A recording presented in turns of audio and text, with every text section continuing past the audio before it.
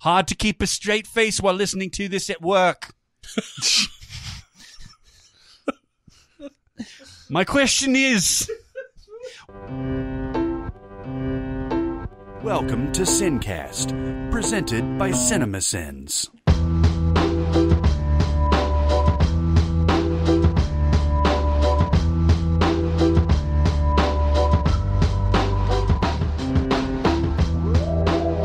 All right, everybody, welcome to the SinCast. This is Chris Atkinson from CinemaSins, joined as always by the voice of CinemaSins, Jeremy Scott. Hello, howdy. And from Music Video Sins, Barrett Sher. Yo, people. Yo, people. Yo Pete. Yo teach. Yeah.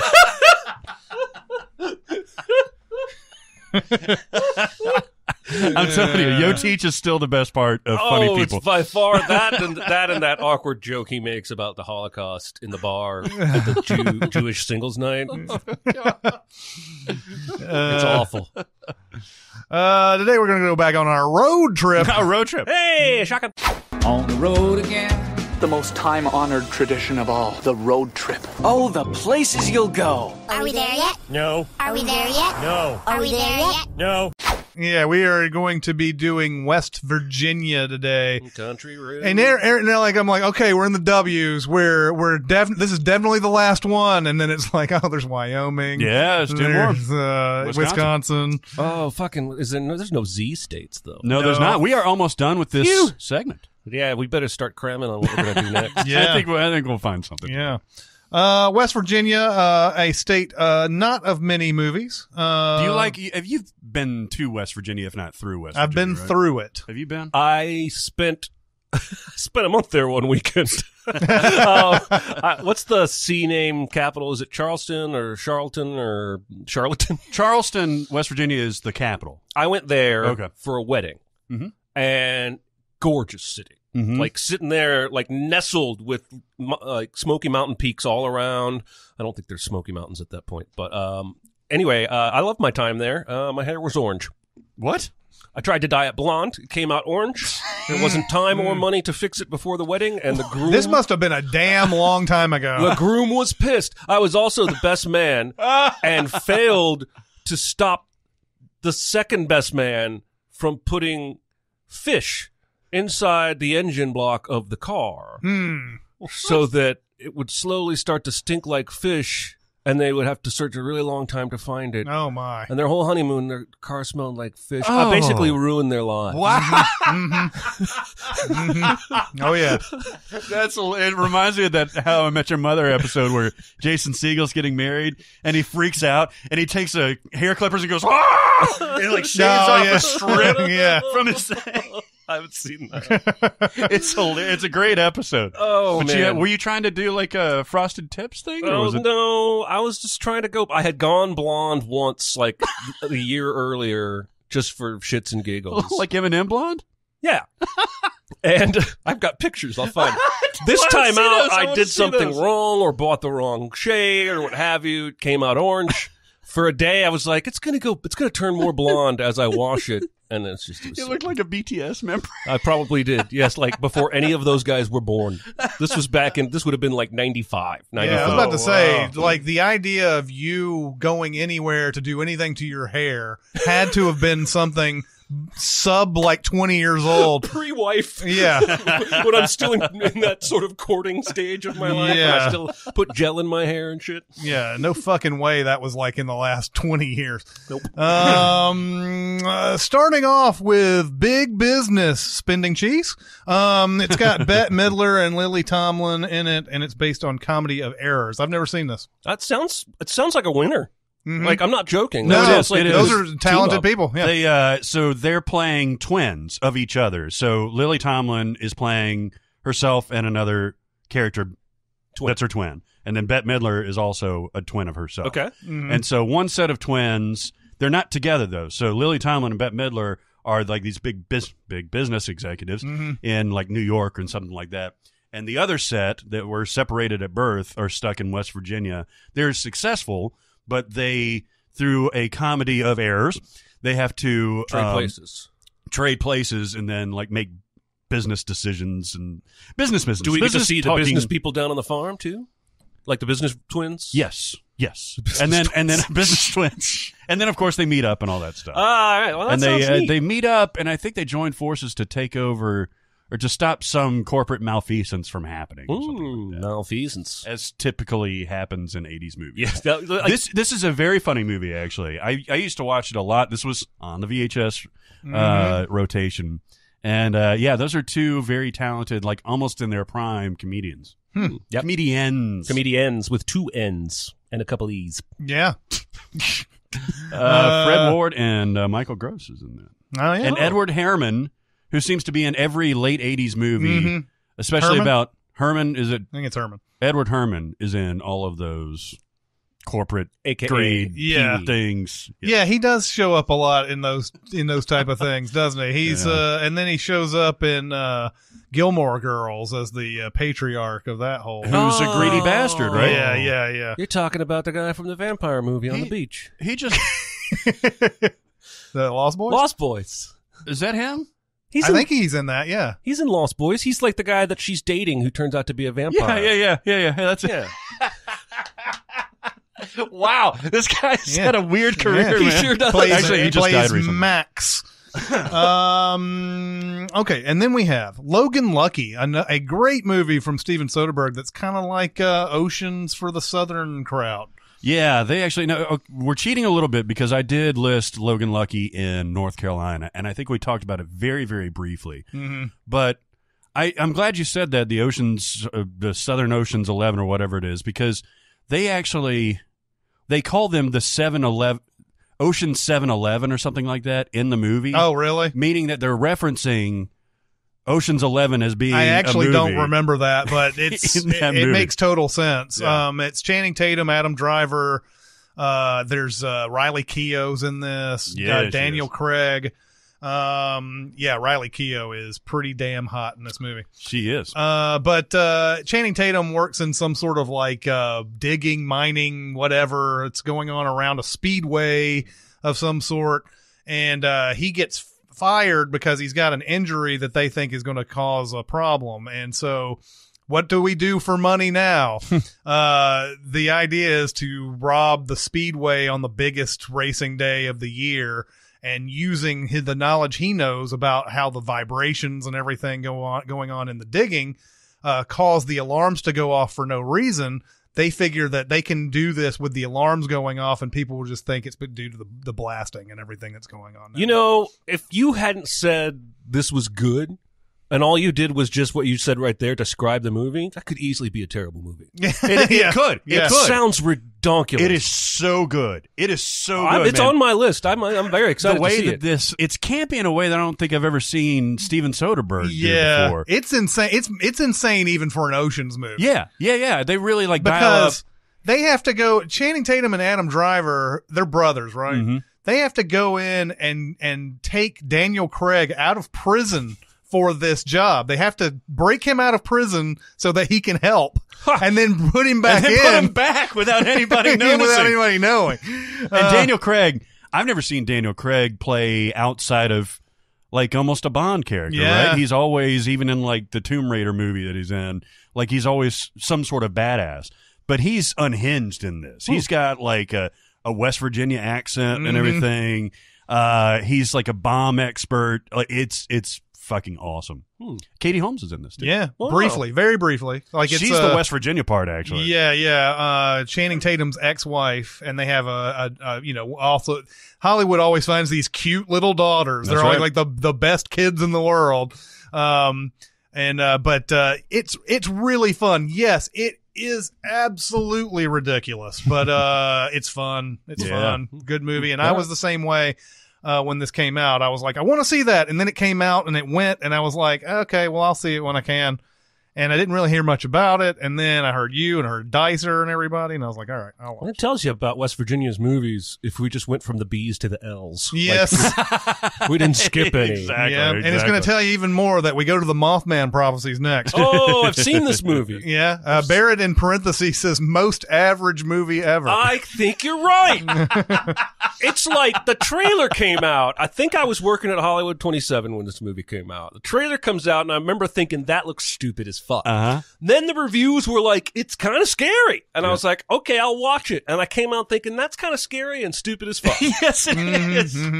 Yeah, I mean, nobody believes this guy. It's just the effects are, kind of sketchy. It's super dark. Like, the story is just, it's based on a true story. Apparently, this Mothman thing exists in West Virginia. So does the Bell Witch. Exactly. But it's like, it's convoluted about when things happen and what the body count's supposed to be. And it's just like, man, just shave off about 13% of this movie and you get a good movie. Yeah. No, I agree. I can't remember if I've seen this or not. It came out in 2002.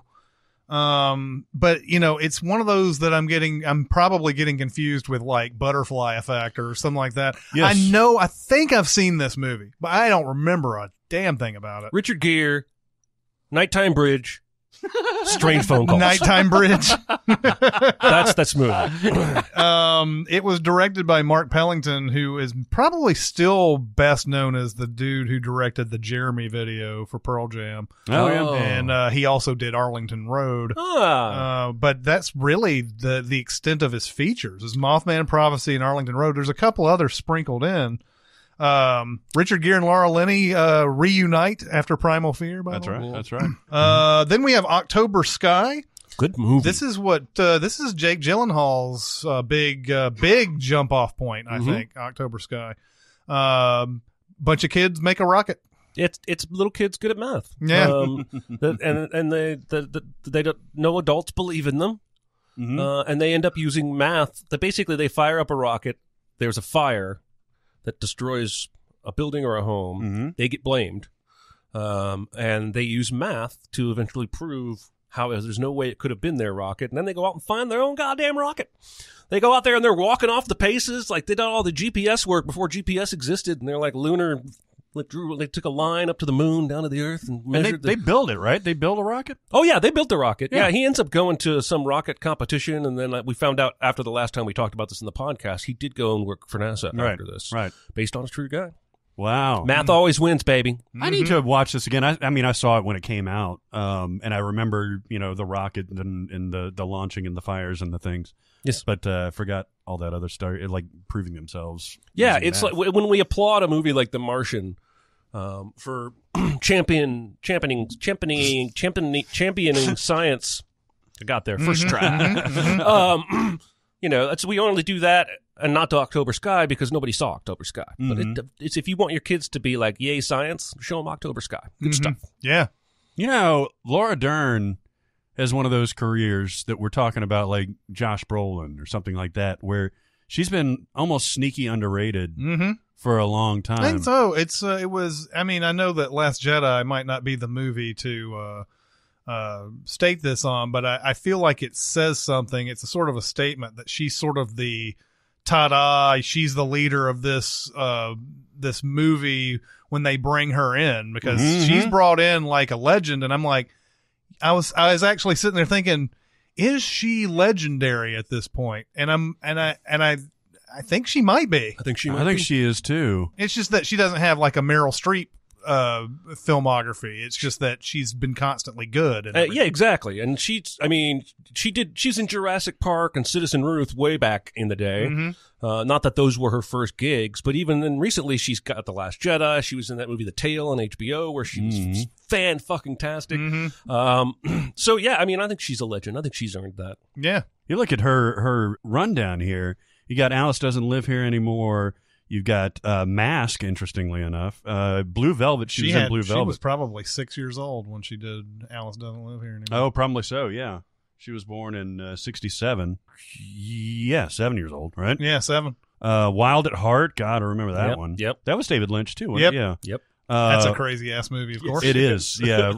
Jurassic Park, Rambling Rose, A Perfect World. Well, and she's much younger than you thought, too, because when I saw Jurassic Park, I was 16, and Laura Dern seemed like she was in her 30s or whatever. That's how you think of age when you're 16. It's like, oh, she had to be in her 30s or whatever. And then you get to this age and you look back, she was 26 in Jurassic Park. Yeah. I mean, Everything Must Go, she's in that. That's a really good one. The Master, she's fantastic. She's got a great scene in The Master, Yeah. man, where she starts questioning. I know you haven't seen this all the way through, right? Yeah. Go ahead. It's towards the latter part of The Master, and things are slightly unraveling for the Philip Seymour Hoffman character, but he's staging like this Sin Week or like convention thing, like Scientology Week, and he's debuting his new novel and all that. Yeah. And Laura Dern comes up to him, and she's this is like, right after he's read from the book, right? Yeah, he's almost on a high, and then he comes down because he's done with getting that adulation and all that. And she's been one of his like strongest acolytes, right? She's made excuses for him all the time, and she comes up to him in private. She's like, I had a question about your new book in relation to something that you said earlier. And he says something like, well, the words are perfect the way that I've written them. It's just your interpretation. And she's like, she very politely, she's like, I'm sorry, I just have one. And he erupts at her. Mm-hmm. And she has this shocked look, and you can tell her whole worldview has just been blown apart. Wow. And I don't think she's even seen for the rest of the movie. I think that's her last scene. And it's great. That's what. Anyway, that's Laura Dern. Laura Dern. It's Laura Dern Day. The Laura Dern podcast. She's going to be at Molten Fest. Oh, yeah? Well, when this episode comes out, she will have already been. That's true. They actually got Catherine Keener, too. Oh, wow. Dude. And Alexander Payne. They're going to have all three of them there. Oh, my God. Yeah. Next one, a movie that I don't think anybody saw when it came out, but it has become a cult hit, Silent Hill. It is in the running for best video game movie adaptation. It seems to pop up. Mm-hmm. Is this by default? Like, is it because there are really no good ones? I think so. I think because, probably both. Yeah, I mean, it's good. I like it. I think it's actually good. It's the atmosphere it sets. Well, that's what the game was about, too. Yeah. That was one of the first games that was about, that I remember, that was about creepy atmosphere, rather than necessarily, like, demon dogs attacking you every 3 seconds. Right. It was the fog and the shadow, and I played the game. I never saw the movie. Yeah. The game was creepy as hell. It was. especially I if you stopped play it. playing the game. No, we actually, so my wife doesn't like video game movies, and she doesn't really like horror movies. So I don't know how I convinced her to watch this, but we rented this one night, and shortly after it came out on demand, and it was just really, really good. Like, it was very well. Rhoda Mitchell is the protagonist, and she's fantastic in this. And like you said, the atmosphere in particular is perfect for like a horror movie like this, where it's all like it's culty and stuff like that in the town, and it's not Resident Evil zombies coming after you type of thing. Even though, to be fair, the Resident Evil games scared the fuck out of me, too. Yeah, don't play those at night by yourself. Oh, yeah. But it was directed by Christoph Gans, who did Brotherhood of the Wolf. That's something that some people may know him from. And he did a Beauty and the Beast that was French a few years ago. But not that Disney one. But Roger Avery wrote the screenplay, and Roger Avery was part of Pulp Fiction. Then we have Superman 3. What? Probably more famous in Office Space than it is an actual movie. What is the reference in Office Space? That's the scheme that they do to take to take the fraction of a penny out of every transaction and put it in their own bank account. Is it Lex Luthor back in this one doing this? No, it's Richard. It's Richard Pryor. Richard Pryor. He's a super genius, like computer hacker, and he winds up either at the beginning or at the end or both, working for a coal mine. So then, is it 4 that Gene Hackman comes back? Gene Hackman does come back in 4. God, I've forgotten so much about these movies. Like, I just know I remember my parents wouldn't let me watch this one when I was a kid. Oh, really? Oh, because Richard Pryor. Yeah. And then 4 was terrible. And so by the time I got around to watching 3, it had a reputation already, and I didn't enjoy it. Shit, I saw 4 in the theater. Oh, yeah? Yeah. It's where they Superman fights Clark Kent. Do you remember this? No. So Superman, it's almost like a. Does one of them say I can do this all day, and the other one say I know? Well, it's almost like a Peter Parker changing the part in his hair to be like a badass emo Peter. Superman becomes an asshole, and somehow they get separated, and Clark has to fight Superman, who's asshole Superman. But Clark has no powers? He has powers too. That doesn't make sense. No, this fucking movie, dude. They fight and somehow end up like merging back together, and then he goes and saves the world. What's the West Virginia part of this? Yeah, seriously. It's the coal mine part, where Richard Pryor's character either starts off, he definitely ends up working at a coal mine. By the way, this cannot be more of an 80s poster. Oh, no kidding, man. No fucking kidding. That's animated. Oh my God. They had the first movie was Donner, and then the second one was supposed to be Donner, and they fired him, and they hired Richard Lester, who was a Hard Day's Night guy and all that, and they just went all in on the goofiness and went Superman 3. They let him stay on. It's almost the same kind of deal that you got with Joel Schumacher doing the Batman. Yeah. Richard Lester was, I don't know if I guess he's a little bit more highly regarded than Joel Schumacher is.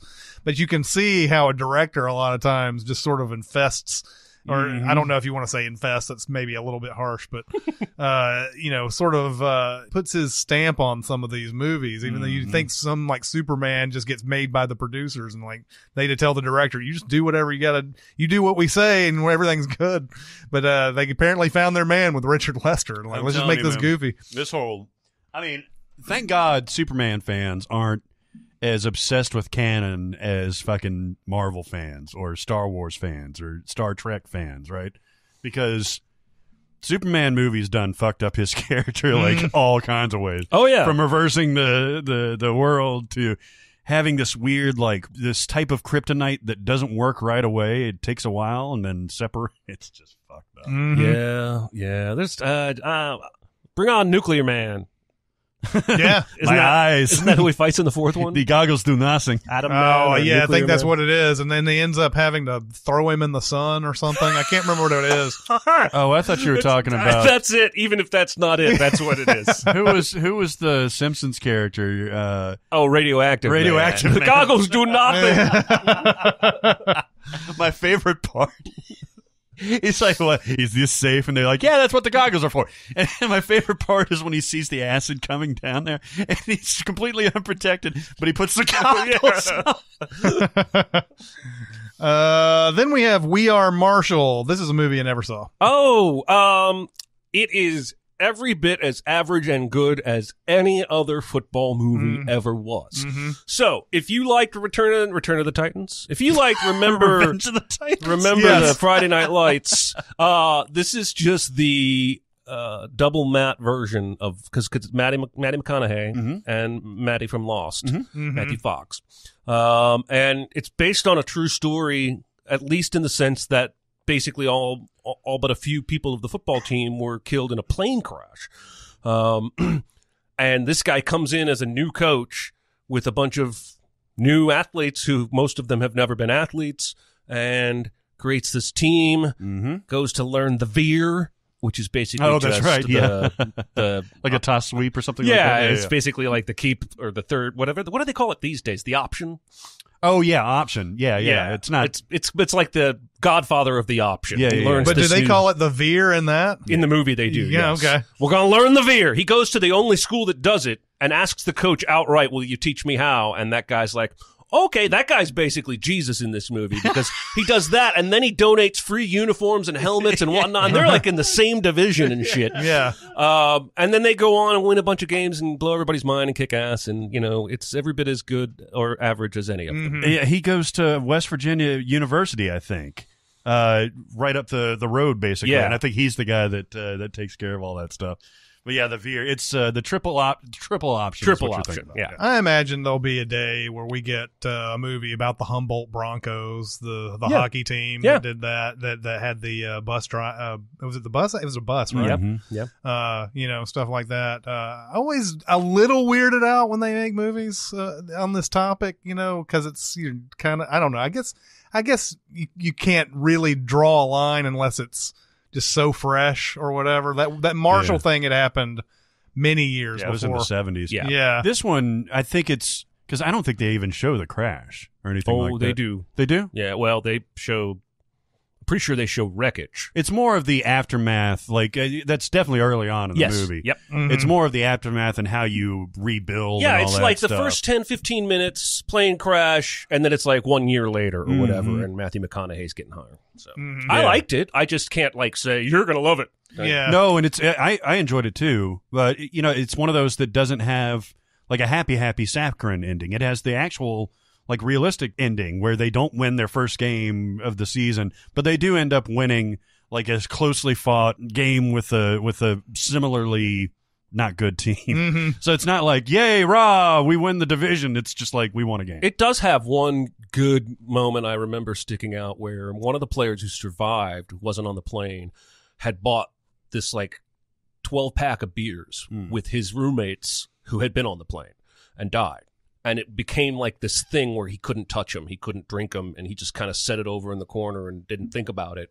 And then later, once the team is now gelling and coming together under Matty M and they're starting to bond, a couple of his new friends and roommates walk into his room, casually open the 12-pack and toss him one.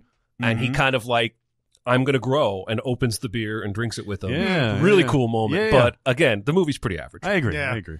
Then we have Win a Date with Tad Hamilton. Oh God, never saw it. I did. I think it's basically like Topher Grace is in love with Kate Bosworth. Kate Bosworth I don't know if was this an actual contest in the movie or like. Yeah, he's trying to upgrade his image. Okay, and it's Josh Duhamel who's playing Tad Hamilton in this. So it's Kate Bosworth and Josh Duhamel, while Topher Grace is like secretly pining over in the corner somewhere. And perfect name though, man. Yeah. Tad. I knew one Tad, and he was exactly what this guy sounds like. Oh, like, really? Snooty, like I wear better clothes than you. My dad makes lots of money. Tad. My name is Tad. There was a 90s band called Tad that was based on a guy who was apparently obese, bald, and was prone to stripping at grunge shows. And he's a cult classic. Huh. Everyone in Seattle knows and loves this guy. I was going to make a Tad the Wet Sprocket joke, Nah. but now oh damn! now I feel like it's out of place. This is one of those sneaky great casts that came out of nowhere on this movie. Nathan Lane, Sean Hayes, Gary Cole, Jennifer Goodwin, Katherine Hahn, Octavia Spencer, Amy Smart. Jesus. Stephen Tobolowsky's in it. Did you say you'd seen this? Yeah, I saw it when it came out. Did you like it at all? Back in this day, for whatever reason, like all these stupid romantic comedies that came out, I loved them. This, In Good Company, what was the other You went right to another Topher Grace movie, yeah, too. went right I love to you, that. Beth Cooper. I love you, Beth Cooper. Cooper. What was the other one? Oh, She's Out of My League, or whatever it is, or is that what it's called? The one with Jay Baruchel. Yeah, she's She's out of my league. I get that confused with that. There's that movie that came out with Tony Danza in the 80s called She's Out of Control. I totally remember that shit. And so when I say She's Out of My League, I'm like, am I confusing it with that Tony Danza movie? Then we have Is Kate Bosworth the one with the two different eyes? color eyes. Yeah.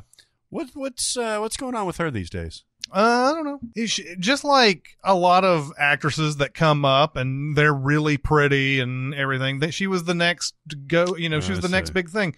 And I even remember Entertainment Weekly had her on the cover, and it said something like, "Is Kate Bosworth the next big thing?" And I think it was right after Blue Crush. And the next week in the mail section, someone repeated that, "Is Kate Bosworth the next big thing?" And the guy goes, "No." That's mean. It's really mean. It's super mean. And but like, yeah, she's only been in like direct to video, direct to Netflix. Well, yeah, I mean, and occasionally you'll hear about a movie that she's in or whatever. But yeah, it does show that a lot of times you just got to have that weird mix of luck and whatever to become really big. And it goes back to that stuff that they talk about in A Star Is Born, right? Yeah. Like, some people have it and just don't get famous, and some people have it and they have that right mix. Well, and some people, like, okay, so I was watching a Friends episode on TV today and noticed that one of the guest characters was who was the director of this movie Joey's auditioning for, and he wants to do a nude scene, but he needs an authentic person who's not circumcised. So Monica helps Joey make a lunch meat penis edition. Oh, I've totally missed this episode. He drops trout in front of the director to prove he's got foreskin, and you get the angle from behind, and the lunch meat falls and drops to the ground. And Joey goes, "That's never happened before." Anyway, the guy playing the director is the voice of Baymax, who was at that. That's C2E2. Scott Adsit. Yeah, and I was like, I know I've seen this guy in plenty of places. I look it up. I didn't recognize his name. You did, because you have a better brain than I do. But that dude has like 200-300 credits on IMDb. Really? Like all the way back to like the Friends, Seinfeld era. Wow. He's in shit. He's in Gilmore Girls, I think, for like half a season. He works. That guy was works, on, but he's not famous. I think the first time I ever saw him was on Mr. Show. I think Mr. Show was one place he was on, and then 30 Rock. He was sort of a mainstay on that. I looked him up at on Wikipedia, and he was at it's either Second City or the other Chicago famous comedy troupe, but wherever Tina Fey was. Upright Citizens. Okay, maybe. so it was Second City then. Well, I don't know which one it was. Improv Olympics is the But other he one. was at the one Tina Fey was at the same time she was there. She went Wow. on to Plume, and he's more of a character actor, but that guy's not hurting for work. But he's not famous. I think that's fascinating. People in the industry probably know that guy really well. Oh, yeah, Tina totally. Fey may send him birthday cards. He just doesn't have the same level of fame. Fascinating. Let me see. I'm looking this up real quick. Yeah, he was Chicago Second City. Okay. That was an interesting moment, by the way, that C2E2, because you realize, like, what is the perception other people have of you a lot of times. We were there to be in that room with a bunch of adoring fans. And we thought, well, I guess there must be some sort of waiting area somewhere that we should go to. And Scott Adsit's there. He had just finished his panel, and his agent is there. And then maybe somebody from a media or something like that. And, we're like looking for like this waiting room or whatever, where there was none. And that agent was like, what are these people doing? What's going on? Like, and we thought we were looking for a waiting room, and they're like, she's like, that's not a waiting room. like very serious about like, just, I'm going to protect my client. I'm going to make sure you're not some crazy people.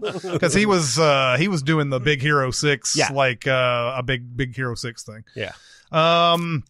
Then we have ending the main list, Wrong Turn. Ooh! And all of the sequels. Oh, I've seen the first one. I've seen the fourth one. I think it's the fourth one. I've seen more than any of them. Have you seen all of them, though? Yes, but I've only seen the first one once. Oh, really? The first one is kind of like decent, it's watchable. right? Yeah, it's totally Yeah. watchable. Yeah. But I don't like watchable. I like bad. I like bad. And they just get increasingly worse. One of them's like a prequel. The one inside the insane asylum hospital, that's my favorite. Whichever one that is. I've seen that one a bunch. It's like snowy outside, and they're like trapped in a blizzard, so they go into this like abandoned, quote unquote. They take a wrong turn. Let me ask you something. Do they take a wrong turn in every one of these wrong turns? Oh, no. I don't even think going to the hospital is a wrong turn. Yeah. It's the first one they take a wrong turn. They've just decided to take the title. Yes. But the cannibal killers are still the same. Okay. So basically these yeah. inbred cannibal family, usually fathers and sons, who kill people. And then the prequel one, they go back, it's like their ancestors. Oh, nice. Yeah, I love these movies. Nearly all of these movies are a hybrid of Texas Chainsaw Massacre and Evil Dead. There was a ton of these. Cabin Fever came out the same time. Wrong Turn, and then there was House of Wax. Yeah, there's just a million of these. And it's always like I started to because I'm from the South. I started to get a little offended by these movies because all of them were redneck horror movies. The High Tension was another one that kind of fell under that too. Because, it's always about this idea that if you get away from civilization, then there's nothing but people who want to kill and eat you. Yeah. And The Hills Have Eyes, another one. Yep. They're going to West Virginia, which I think is like it's one of the classic states that you refer to as far as people inbreeding and crap like that, right? Yeah. It's one of the go-to states. I mean, you can substitute almost any southern state in that. And, people have said that with Alabama and Tennessee and whatever, Arkansas. But yeah, I had started to get a little offended by that. I was like, I agree. I don't necessarily want to get turned the wrong way somewhere, in one of these areas and not have access to phones and stuff like that. But there's a subtext to this that all the people that you encounter are killers or backwards or, It's not like you knock on the farm door and they're waiting for you with a freshly baked pie. Yeah, or yeah, anything like that, like Newman's. Well, and if they're not killers, they're in on it. Like they go to the gas station or whatever, and the gas station guy, like in Cabin in the Woods. Yeah. They're like, all right, well, they're coming in just on schedule and everything. But yeah, these are. I mean, aside from that, these are silly enough and innocuous enough movies. Yeah, when did they start showing titties and stuff? Was it the first one? There's nudity in all of them, I think. Well, because it's Emmanuel Shikri and Eliza Dushku. Eliza Dushku in the first one. And there's another chick. What? I think there's another chick in there. There may not be any in the nudity first Wrong Turn. In the first one, But they get super titty in the Tittylicious. I feel like you're trying to put words in my mouth. No, don't they get more nude? More, they include more nudity. I don't think goes so. on? No, I think they include more sleaze. More, I think the angles are tighter on the outfits are skimpier. Oh, so it's almost implied nudity. Yes. That's kind of what I like about it. God, I'm gonna look terrible. I'd rather the have titty that question. than nudity any day of the week, man. You'd rather have the implied than actual nudity? Once Why? you go all the way to nudity, there's no more suspense. There's nothing to keep me on the edge of my seat. And that's why Yeah. we just cracked the case of why you watch these. The idea that they might is more than what they now, do. this maybe someone could have a field day with like my Puritan upbringing as a preacher's kid and what that has done to my sexuality as an adult. I don't know. Interesting. But in general, I'm not saying I don't like nudity. I'm just saying I have more fun when it's about to be nudity than I do once we get there. Wow. There's so softcore is up here. Right. Yes. Yes.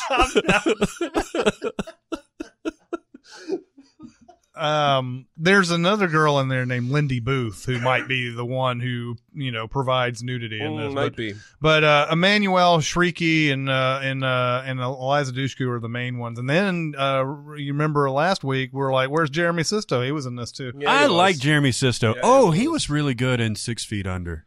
Yeah. Remember him in 6 Feet Under? Everybody was really good in that show. I just never liked that show. You never liked that show? I mean, really? I liked elements of that show. I'm saying the cult following that loves that show, like it's better than The Sopranos, I never understood that. Yeah, but you're right. All the individual characters are fantastic. That's what I was. Yeah, and I watched it. I watched the whole show, Yeah. but I was watching it more for the acting than because I wasn't connected to any of those characters. Those are all pretty terrible people. They are pretty except for terrible. Michael C. Hall. He's pretty decent. Yeah, barely. Yeah. I remember Jeremy Sisto on one of the Punked episodes too, because they were arresting him, and the arresting officer was like, I don't know how it happened, but somehow it came up that he was an actor in the whole shakedown and everything. And they're like, well, okay, what have you been in? And so Jeremy Sisto starts running down basically what his IMDb is, like I was in a movie called Clueless. I was in a movie called this. I was in a movie that. That's hilarious. Then on the secondary list, we have Dear Wendy. I've never seen this. Lars von Trier. Oh. It's a Lars von Trier written movie. It's got Bill Pullman and Allison Pill in it. That's all I know. It's a West Virginia small mining town. I've just never seen Lars von Trier as a writer on something that he's not directing. I'm sure it's happened on other things. Mm-hmm. Then there's a movie called Heroin with the E in parentheses, so I guess it's trying to be both female hero and about drugs. but it's about the opioid epidemic. Yeah, it's a documentary. It was nominated for an Oscar, actually. Oh, really? Yeah, man. Every show that you see, every documentary that you see about West Virginia is unfortunately about the opioid epidemic. Like that's, I mean, I don't even know how you get around up there because they've got to have them in like bowls or something like that. I don't mean to make light of it, but like there's just so much of that shit out there. Yeah, I wouldn't know where to find it in the metropolitan area. No, I wouldn't either. I'm not looking for it. Yeah. Mr. NSA, eavesdrop it on the show. By the way, speaking of documentaries, I watched the hardest to watch documentary of my life. Ooh. On HBO. It's about the Larry Nassar gymnastics. Oh, my God. It's They called made a The Heart of documentary? Gold. Really? And it's interviews, but it's probably 40% footage of each of the victims chewing him out in court. And the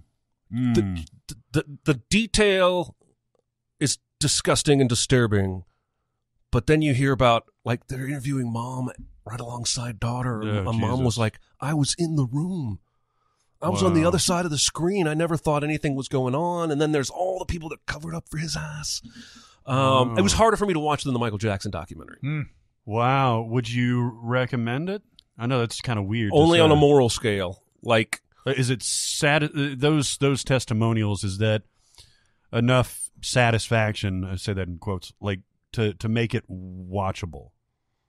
We all know the story. Well, that's the thing. I feel like I thought I knew the story, and then I watched the documentary, and I feel like it was so much worse than what I thought I knew. In that case, I'd probably so check from it like out. from a importance standpoint, yes, I would recommend. But if anyone is anyone listening, if you've been a victim, this is probably not the movie for you. And if you are close to someone who's been a victim, like, read up. Do some due diligence beyond just my own words. Mm-hmm. But it was very hard to watch, but I am ultimately glad on the other side that I watched. Then we have Matuwan, which is John Sayles wrote and directed this movie. Surprisingly, I've never seen it, and I love John Sayles. Yeah, right? It's got a 7.9 on the IMDb, and it's about labor unions in the mining community. It's got Chris Cooper, who I didn't know existed before 1990. Well, I believe this is his first movie. Is it? Yeah, it's his film debut. Oh, wow. And James Earl Jones, Mary McDonnell's in it. You haven't seen this? Mm-mm. He did Lone Star, right? Mm-hmm. Okay. I know, I've seen you And he did 8 Men Out. 8 Men Out is great. Oh, shit, I forgot that. Mm-hmm.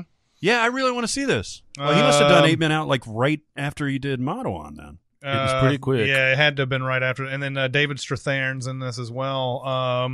This is a movie that I know I've heard the name of, but I have never seen it, and now I'm going to have to watch it.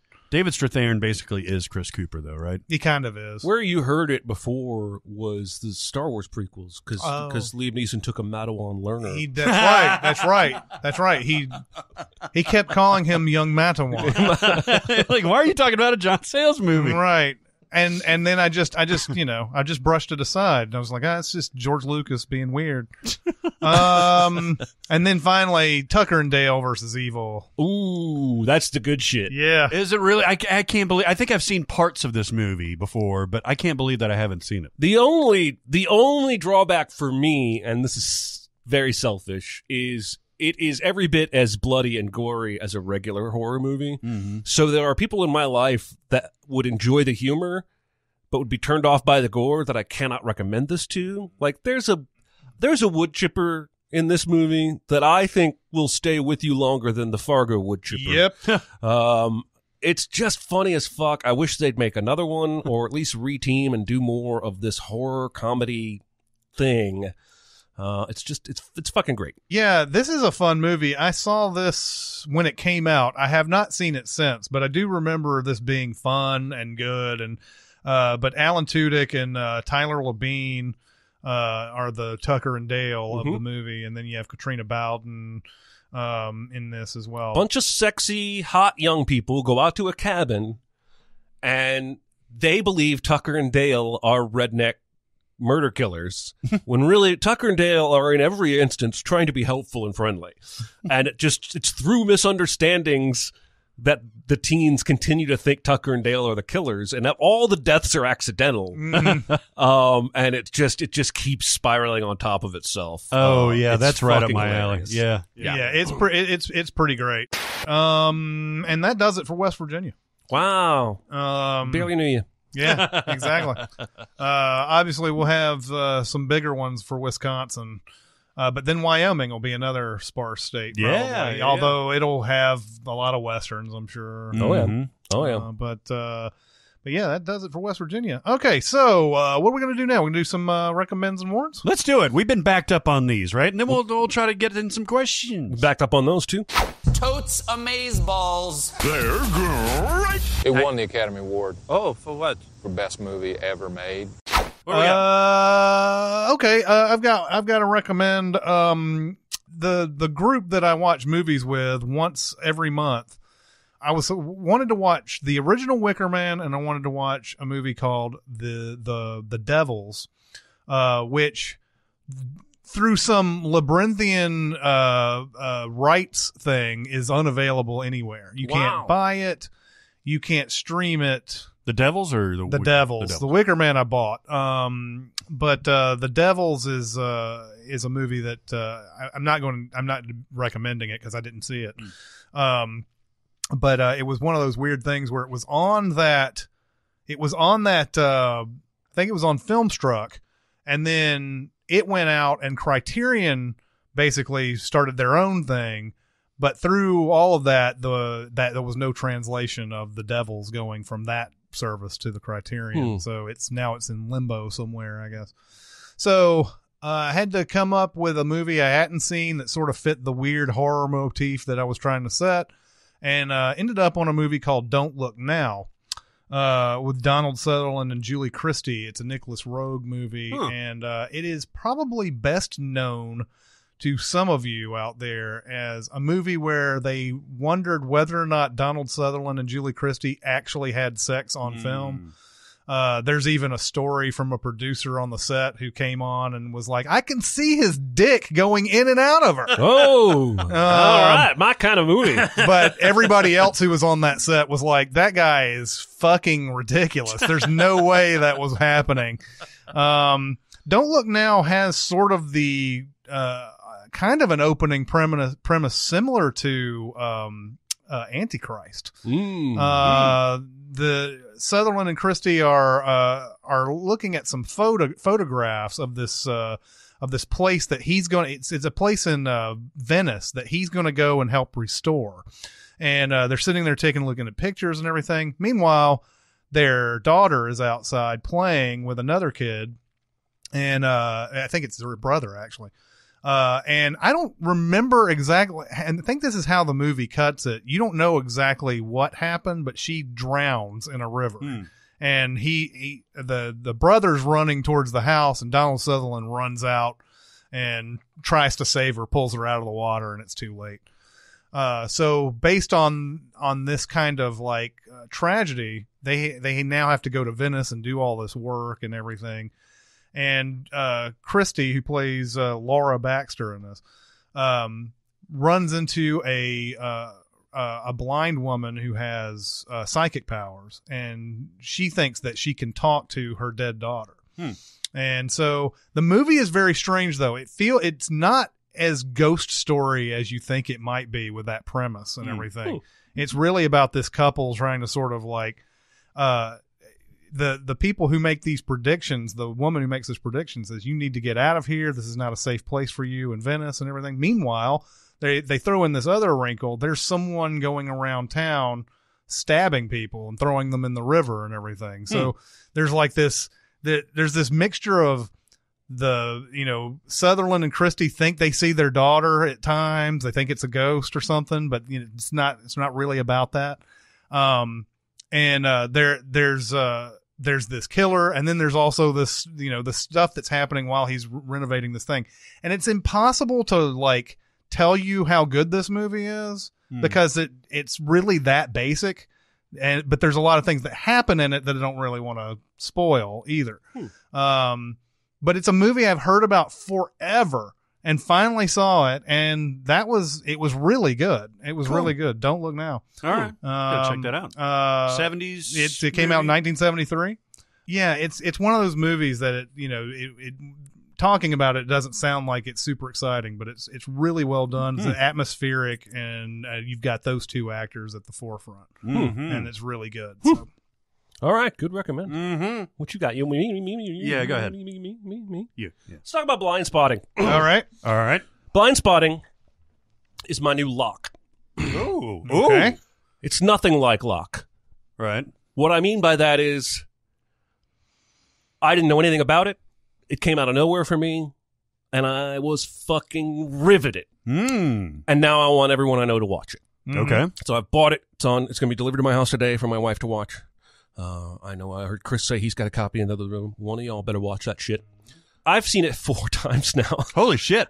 In 4 days. And the first time through, I was riveted. It's just it's so kinetic. And it's not like anything I've ever seen, and I'll explain more in a second. The second time through, I saw all the Oakland subtext and background shit and how important it was for this specific movie to be set in Oakland. The third time through, I started noticing different acting performances that stood out to me. And the fourth time through, I was just riveted again. This is about a guy who's 3 days away from getting off probation. He's been in jail. He's in jail because he was a bouncer at a bar and somebody got lippy and he shoved him and it started a fight. And basically that guy ended up in the hospital. So this guy, Colin, it's Daveed Diggs, who you might know from Blackish. Yeah, what else? He's also, he and the guy that plays Miles, his best friend, who's white, they wrote this, and they've been working on this for 10 years, and it shows. So his friend Miles is white, but talks like he's black, and everyone around seems okay with it.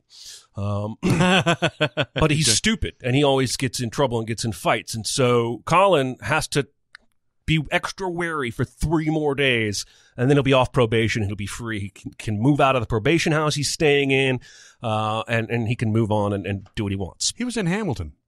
Yeah. He was in Hamilton. That's why he was in the original cast. I think the original cast of Hamilton. Yeah. And it's not surprising because this guy can rap. And so throughout the movie, there are scenes where he and Miles will lightly rap. So that's like, they're movers. And so they get a job, they go to an address, and they find out what they're loading in the truck and where they're taking it. They get to one house, and it's basically a hoarder house.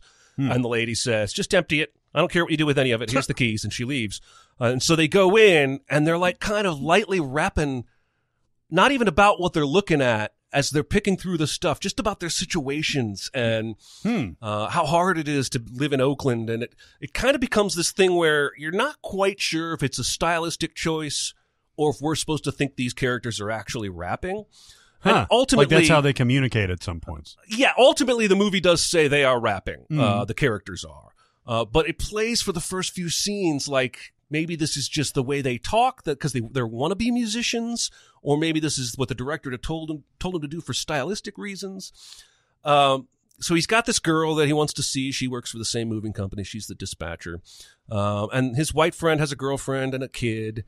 And it's basically Colin sees a black kid get gunned down by a cop. He's driving the moving truck at night, stopped at a stoplight. Black kid runs by, white cop runs by, shoots him dead. And he starts having PTSD, starts having visions when he's jogging of dead black people in the cemetery. He has a vivid dream where he's in court being on trial for not having stopped that murder. And things start to bubble with him and his white friend where he eventually says, you're white. Call me the N-word. You've done it your whole life. Let me hear you do it right now. He's like, I don't want to do it. And he's like, well, if it's okay if I call you the N-word, why isn't it okay for you to call me the N-word? And they basically have this huge fight. God, I love this movie so much. Anyway, that's all I really want to say. It ends with a scene where they stumble on something they didn't expect to, and he raps for about 5 minutes. I'm getting goosebumps right now thinking about it. It's the most emotionally raw, and he just spills it all out about how fucking hard it is to be a black guy in America, essentially, but for him specifically in Oakland. God, am riveted. There's a YouTube video of just that last 4 minutes and 45 seconds of him doing the rap. I've watched that a dozen times. Jesus Christ. I need to see this movie now. I sent Josh Childs last night. I sent him an email. I was like, you need to watch this because Josh had a movie idea that I don't want to spoil because I don't want somebody to steal it. And this is the first movie that ever made me think Josh's idea he had in college could work visually. God, I love this movie. Wow. I cannot recommend this movie enough. Josh wrote me back and said, is it going to be like Whiplash, where it's just okay for the whole movie and then the ending's awesome? What the fuck? And I said, fuck kind of comment is that? I said, somebody clearly oversold Whiplash to you and ruined your experience. But this is good the whole way through. Great performances, great humor, and the two leads play off each other so well because in real life they're best friends who, from what I understand, grew up together in Oakland. I knew nothing about this movie, just like you. Oh God! And this makes me definitely want to see it. If I had heard something like that, I would have been right there. It came on. I was flipping channels and I saw it on Cinemax, and I went to Dicer on Twitter DM and I said, "Is Blindspotting? That's one of those movies you said I need to see, right?" And he was like, "Yes." I was like, "Okay." That was literally all I knew.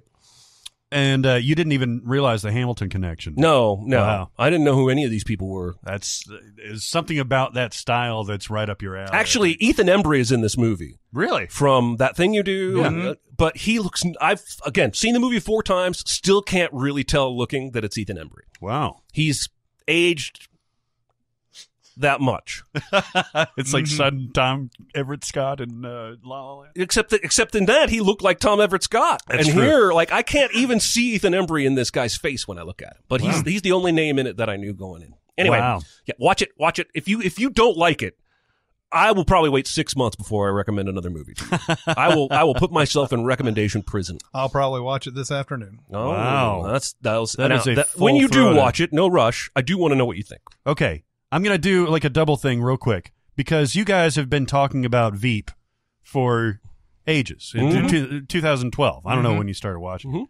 I've watched episodes of this out of order, dissequentially, but just when it came on. So I didn't have any real context. The humor was great, though. The humor was awesome. I laughed along to it and everything. But I started just kind of watching it when I was sick in the early parts of it. I was like, I need something to binge. And so I started binging the first season, and I can't believe it took me this long to get on board. It's like Silicon Valley when I finally came around to that too, in a very, very different way. But this show makes me laugh out loud like constantly. Yep. And I never laugh out loud. Anyway, so that's me coming around on things way too late as normal. I've actually recommended this before. I don't know if we recommended this Double before. Down. We talked about it. Double We Down. talked about Suspiria, the last year's remake, Wow, right? that's my favorite Phil Collins song. Yeah, yeah. Have you had a chance to watch this, by the way? No. I got this in studio. Okay. So have you watched it again? Not since, no. Okay. Both of us walked out of that theater saying, I don't know really what we just saw. We liked it, but I don't know really what we just saw. Yep. Having that context and knowing the general structure of this story, I was able to watch it in a much more focused or understanding way, I guess. And I got the story, and the story I think is fairly straightforward. There's just so much stuff all over it that it's hard to get to the root of, and it's awesome. This is like gone up in my estimation. It was like an A-, maybe. This is an A+ now. Ooh. And I watched this again. My non-horror movie loving wife watched this with me, and she was floored. I'm kind of shocked that she liked it, actually. I was too. The only reason I haven't watched this yet is because all the vibes I've gotten, even from people that like it, is that this is not a Jeremy movie. I don't think I would like it. If what is holding you back is gruesomeness, there's very little overt gruesomeness. No, what's holding me back is Twin Peaksness. No. Well, okay. It's not that. I hear what you're saying. It's not that. I don't want to spend 2 hours and walk out and literally know nothing that just happened. Okay. I'm sorry. trying. No. I'm trying to explain this because when you have like a clearer view of it, when you watch it, say, a second time or something like that, not that I'm recommending a movie that you have to watch 2 times to get, No. but it's also like kind of like Us, right? Yeah. Like you can think about it and you could probably just kind of meander your way to where you think the story's okay, going to I go. would clarify by saying I know a bunch of stuff that happened in Us. Right, I don't know right. everything. Yeah, I yeah. have questions. Yeah. But I don't. Like Twin Peaks has never appealed to me. Anything like that. It's not. It's in between us and Twin Peaks. Okay, all right. Then as far as symbolism, as far as like metaphysical stuff and things like that. All right. It's a story about a coven of witches. It comes out very clearly and says that, disguised as a dance studio. And it's all the other stuff, the visual flair and all that stuff that I think makes it gorgeous to watch. Mm-hmm. But when you pay attention to the story a little bit more, like I did this time, it rewards you very much. And you still enjoy the imagery and all that stuff too. So that is my full-throated recommendation to really anybody that's not into horror. Yes, there's a couple of disturbing images, but then, God, there's just so much great stuff that buttresses. Buttresses. Yeah. Okay, so on to Warns. We were doing a live thing for our patrons last week, and I mentioned that I had seen Holmes and Watson, and I saw Happy Time Murders. Both of them are bad. Happy Time Murders is probably 10 times worse than Holmes and Watson. Happy Time Murders is a movie that when I first saw a trailer for it, I was so excited about it. Yeah. And I know that not everybody was, and obviously the trailers did not translate into this being a hit, and then bad reviews definitely contributed to this not doing anything. But Happy Time Murders is one of those movies that I have to sit back. It's so bad in its execution that it's actually interesting to watch because you want to figure out exactly, like, you could study this movie on how not to do comedy, I think. I think the first problem comes from the fact that the puppets that are in this are all quote unquote human. There's no characters. There's not a frog. There's not a Miss Piggy. There's not a Fozzie Bear. They're human puppets. Yeah, right? they're humans in puppet form. They have a couple of things that they put in there, like that puppets have that humans don't have. Like they have a liver that can drink all the alcohol that you can possibly drink and stuff like that. I think Brian Henson, Jim Henson's son, had carried that mantle for a while, was doing pretty good work with the Jim Henson Studios and all that. And he decided, I want to do a dirty one, because I'm sure they've all had, Kermit the Frog and Fozzie Bear say curse words and stuff like that when they've been going about things. But I think the problem with this movie is that every bit of humor in this is some sex joke, is someone saying a curse word, is drug related. There's no lines in this. There's nothing about it that just is funny on its own. Everything about it is, you're going to laugh because this is a puppet saying these things. And the problem too is just the fact that they're all humans. So there's really no difference in your head, really. Yeah. But when they're doing all this stuff, there's no difference between this person and you say, put Paul Rudd in there and he says these same lines. So it's one of those movies that's actually, like, I would never recommend you to watch this movie for entertainment. I would recommend you to watch this movie to figure out what's not funny about it. And even in the outtakes, and they apparently are having a grand old time making this movie. They're in the outtakes, like all the outtakes have that same humor to it, and they're dying at it. They must think that this is the funniest thing ever made. Cause, there's a point where, the main puppet is at a bar, and like he orders some drinks or whatever. This is in the outtakes. And then he says something like, hey, anybody got any Coke around here? And everybody's like, you hear the ha ha ha in the background. And it's like, just because it's a puppet saying it doesn't make it funny. And I guess that's the entire premise, right? Pretty much. And the story premise is flimsy. As flimsy as it gets. There's this old show from the 80s that's about to have a reunion, and I think it's called Happy Time. All of the puppets that were involved with that show are getting killed, and they find out that there's a clause in the contract that says that whoever's left out of if there's like these deaths start splitting up the remaining like royalty checks or something like that.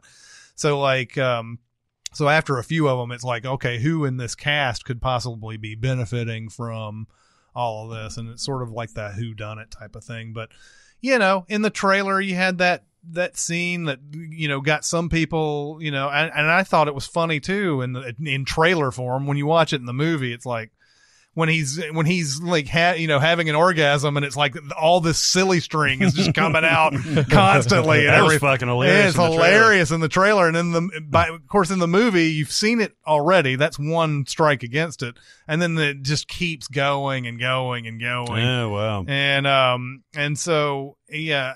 Every single joke in this is based on, well, you're going to laugh because it's puppets. So, man, Brian Henson directed that? He did. Jeez. It's got currently a 5.3 on the IMDb, which sounds low, but it's way too high for this. Yeah, I bet the Rotten Tomatoes is like an 18. Yeah, 23. Okay, 23. So it's only off by 5%. Yeah. And all of your humans that are in this, Melissa McCarthy tries her best to try to make this funny. She has that one mildly humorous thing where she's a former partner of the guy, the main detective. And she has that part where she's like, snorting the like, pixie dust or whatever. Mm. And the guy's like, I fuck you or whatever. And she's like, maybe or something, whatever later or whatever.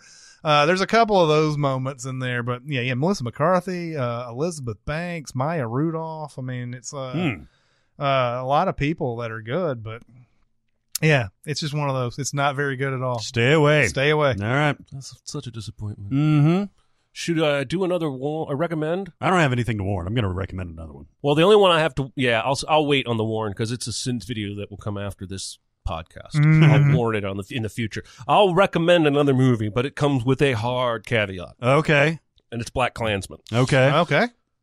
My hard caveat I'll go with first.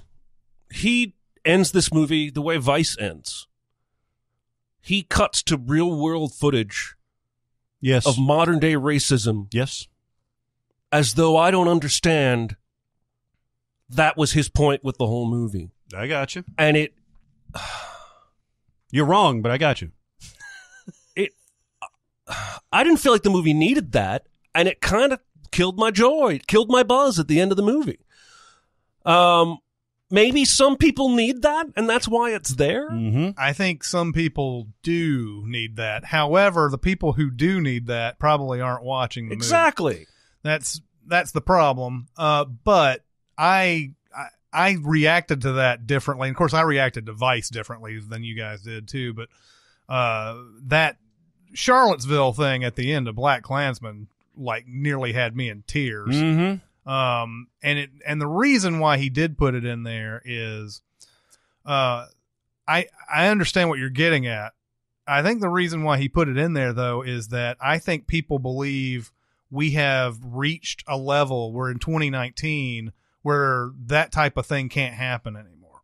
And when, back in the day when he was talking about Birth of a Nation and all that, the Ku Klux Klan was a joke. Mm-hmm. And then that sort of brought back those feelings again of people going, "Oh yeah, I'm actually that sounds like a good philosophy to me."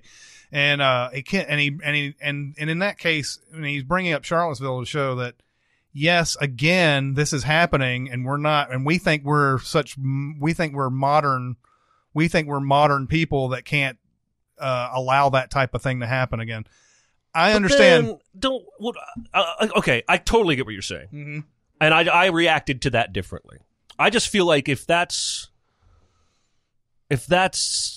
what we're doing, then every movie about racism in the past should end with news footage of modern racism. I don't know about that. I totally see what you're saying on this too, and I see the Vice parallels.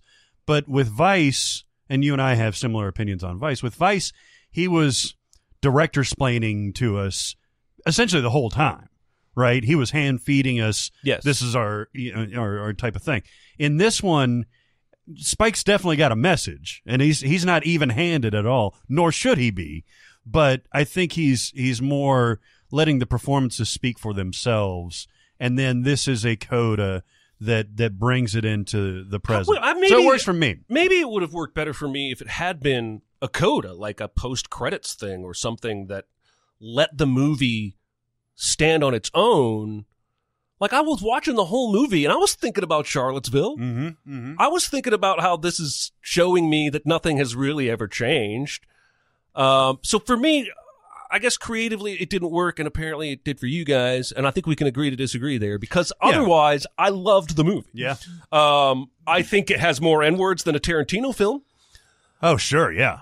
But I think Adam Driver somehow didn't win every award known to man for his, like, he's somehow like a surfer stoner in the way he's like, originally, he's so casual about this whole perfect. thing. He's like, oh, you want me to pretend to be, okay, I'll go pretend to be, go be even a in tense situations. Yeah. Like, he reacts in his character in the movie with casual, just like, whatever, man. Now, who's the guy that plays the main character? Washington? Yeah, it's Denzel's son. He's John fantastic. John David Washington. I don't want to take anything away from him. He's great. But I thought Adam Driver stood out to me. Like, I love that guy. He's done for me, he's played 3 different things, like Girls, and then this, and then like The Last Jedi. Like, he's shown me enough range. I'm really excited. You got to watch Logan Lucky, man. If you're on an Adam Driver kick. Yeah, especially. Yeah, he's I think he's one of our best current actors right now. Anyway, I loved BlacKkKlansman. I didn't like the end. I think there's another part to that Charlottesville thing. I don't know if it's necessarily in this movie saying that nothing has changed. I think he's saying that a lot of us will put something like in the back of our heads as something that doesn't have any power anymore. Like, and he goes back, like I said, to the Birth of a Nation, where Ku Klux Klan was no longer an entity anymore. But then that movie fostered enough positive goodwill for Klansmen that people started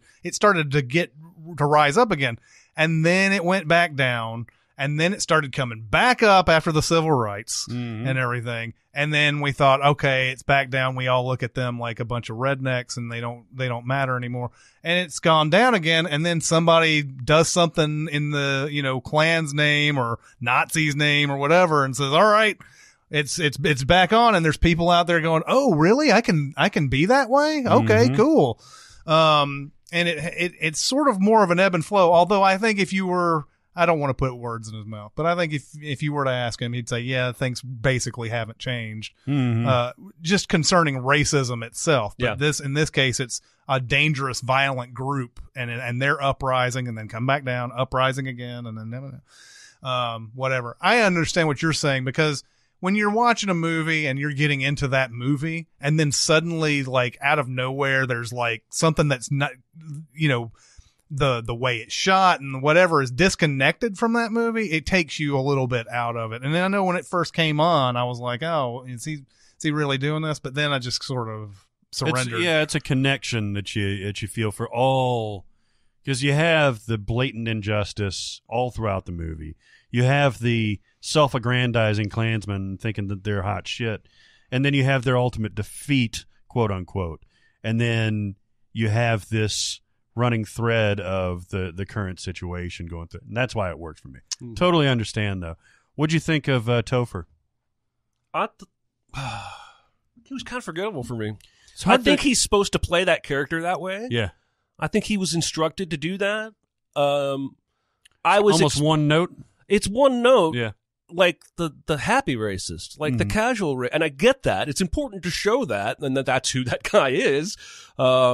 It's the guy in the local clan who was the right-hand man who's suspicious of Adam Driver the whole way. That's the guy I think probably ended up in therapy after this movie. You know what I'm saying? That's true. Because I know Topher did, and I get it, but if he did, then this other guy definitely fucking did. Because that guy, he had to say every hateful thing that's said in this movie. Yeah, and he threw in Jews in there, I don't know how you do that. I don't think I could do it, even as an actor. I think it'd be too hard.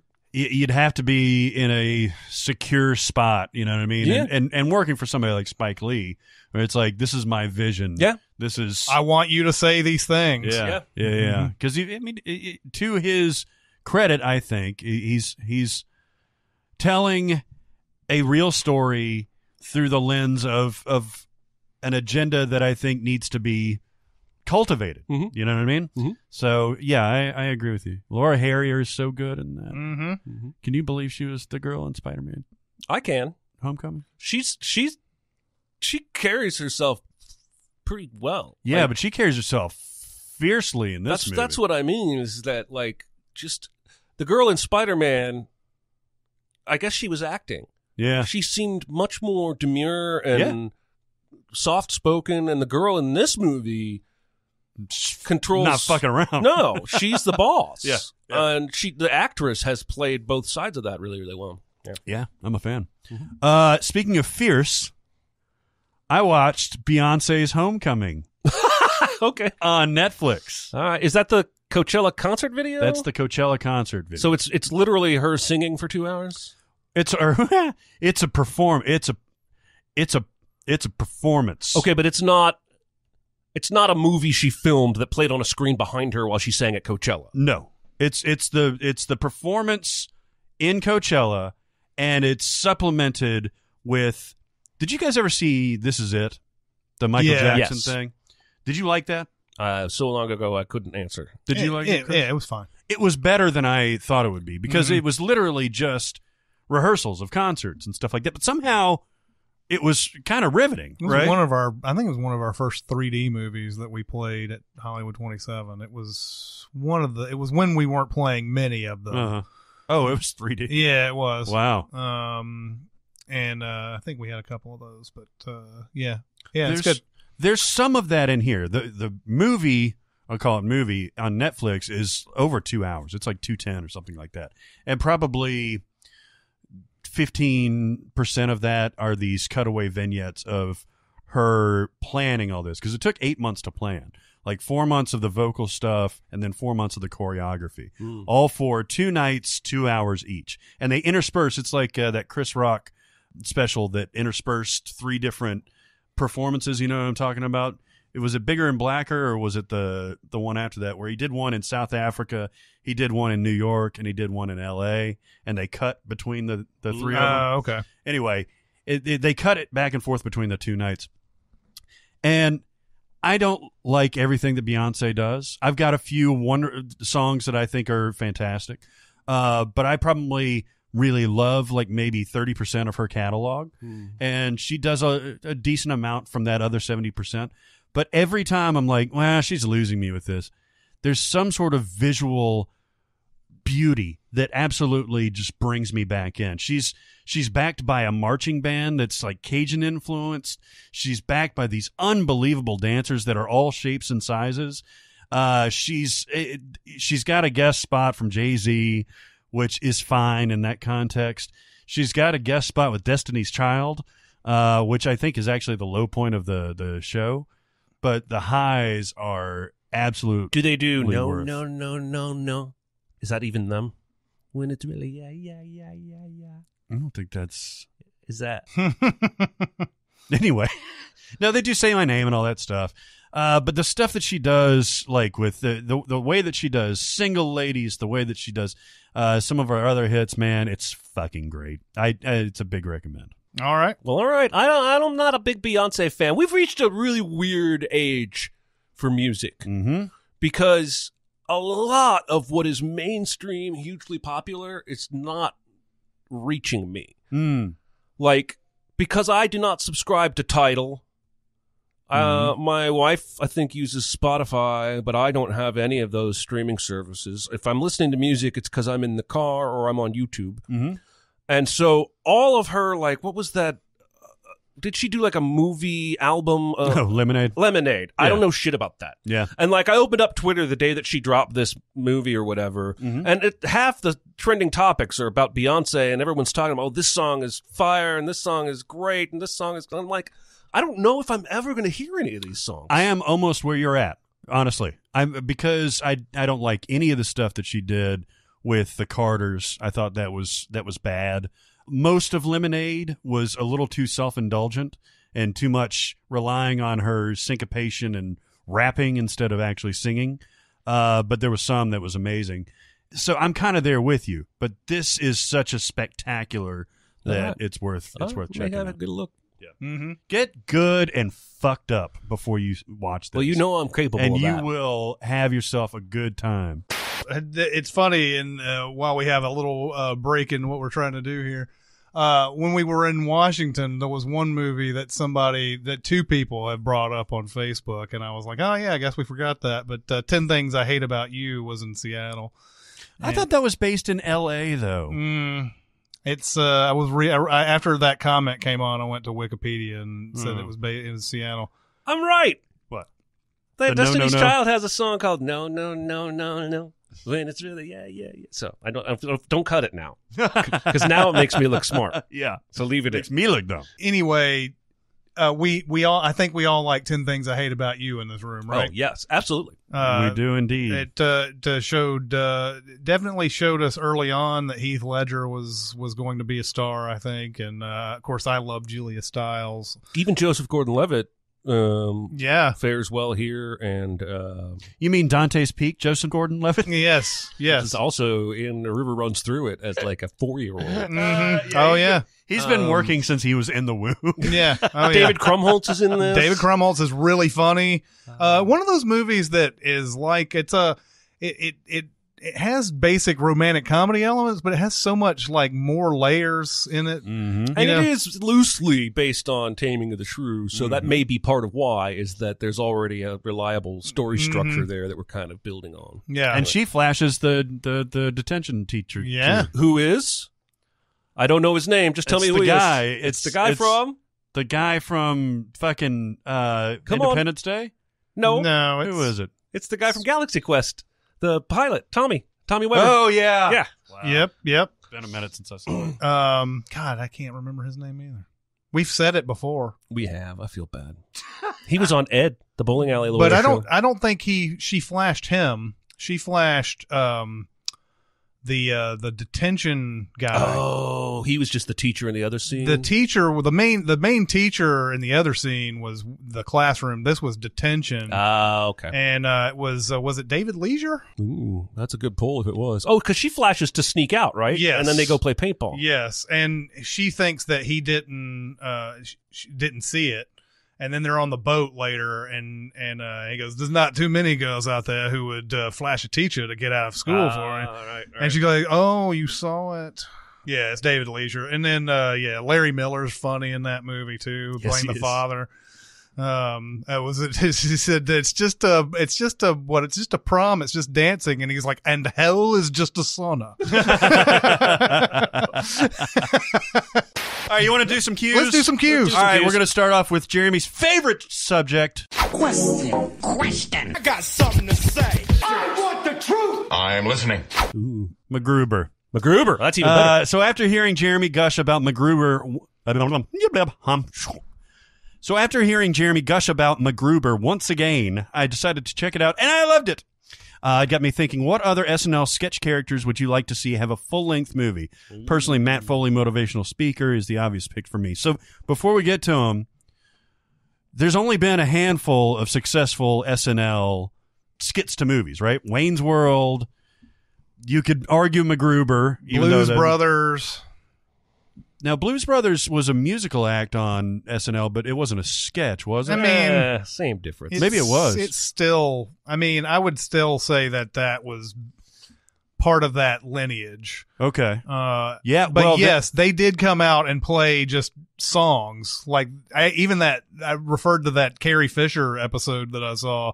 They were on that, and they just sang songs. Interesting. Yeah, maybe that's the most successful then of all time. Yeah, you have I mean, and then you have stuff that's mildly successful, like Coneheads had it was a decent, like, of course that came out way after the Coneheads were even Oh yeah, were even a thing that people talked about, and then in the 90s there were just a string of them. Night at the Roxbury, there was Ladies Man, there was It's Pat. Ladies Man is funny to me. Yeah, I didn't like It's Pat.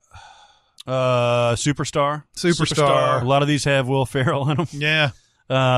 Yeah, you're right. But what I'm saying is that these don't have a good track record. Nope. Besides No. maybe Wayne's World and Because and once again, these are good as skits, and when you flesh them out, you've lost all what's funny about them. This is the problem with me for The Onion. It's good for a headline, but once you start writing a whole article, I stop laughing. Like, it's not as funny. But you have to put the whole article there, or you're not really finishing the joke. Yeah. But I just read the headlines because that's actually the funny part. Yeah. So my answer for this, I'm going to jump in early, is that there used to be this character that Tracy Morgan played at least twice, maybe 3 times.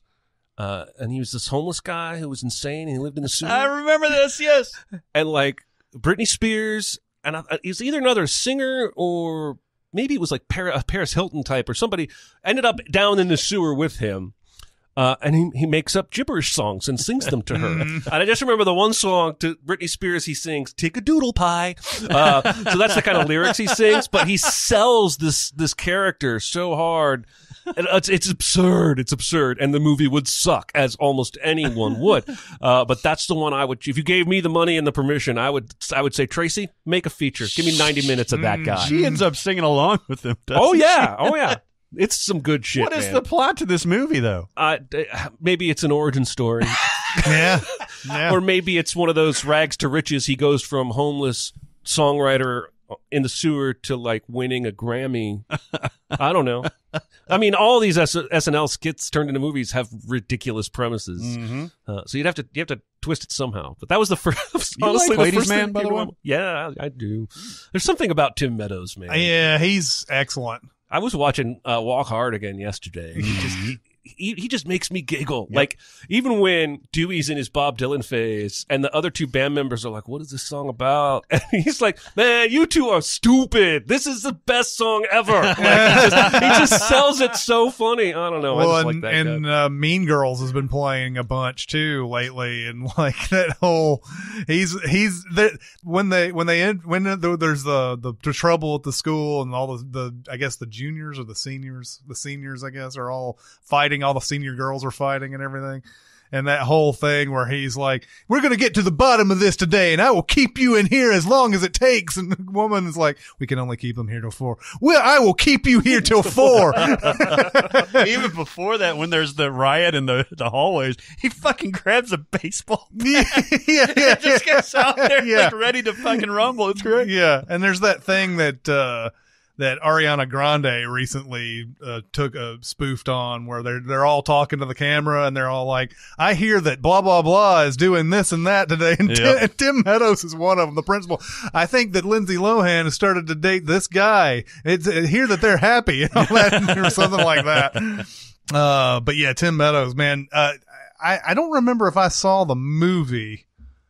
But I do remember that sketch, and I remember him being really funny in it. Oh, the Ladies Man? Yeah. Mm-hmm. I'm going to go with a recent one. And again, I think all of these will probably be awful movies. But there's a character that Kate McKinnon plays called Sheila Sauvage. Yeah. And she's this just like, I guess, would you call her homely, like downtrodden woman at a bar, and she always seems during Last Call to find that one dude who's just as desperate and lonely as she is. And there's always some makeout session, and it seems like they keep on trying to top each other every time they do this with whatever kind of gross makeout that they can do. And then there's always the cut to Kenan Thompson, who plays the bartender, who's always like the one that happened in this last week's episode. He's like, hello, CDC. I'd like to report 2 new viruses. and you know, and as it keeps going on, like the sight gags start getting more ridiculous too. Like he's got this big, there's a point where he's so disgusted by what he sees. He has this thing around his face. Was like, all right, well, it's closing time. And he turns this thing and it's, you know, one of those metal garage door things that come down, security orders or whatever over his eyes or whatever. And it's stuff like that. And if you wanted to explore the character of Sheila Sauvage, I would hope that they would if they did this in a Hollywood style, they would make this she's looking for love and she's going to find it in all the wrong places and all that. And they're going to try to make it where she finds her true love. I wouldn't do that. Yeah. I would just make it about her life and how awful it is. Double down on the skis. Yes, and double down on the skis. But, if they made this movie, it would be like, until he walked into the door, My favorite part of those sketches are the acrobatics that they have to go around to describe disgusting sex acts. Because she's always like, well, you can pull in my back door as long as you choke me out with my fries. I mean, like just the nastiest shit that you can ever think of. It's really like worse. Yeah, totally. They get away with it because they're not saying anything that's just outright in your face. But the stuff they're describing is the grossest stuff ever. You can spit roast me like a suckling pig or something. Yeah. That's the one that's coming in. Why do I keep thinking that image is in my head now? I don't know. So yeah, it's basically a whole bunch of that. The flirtation is always these dirty things, and then they start making out, and then Kenan Thompson does his stuff. And yeah, I'm trying to remember who are the guys on those because they're sometimes like Zach Galifianakis or like Louis C.K. and stuff like that.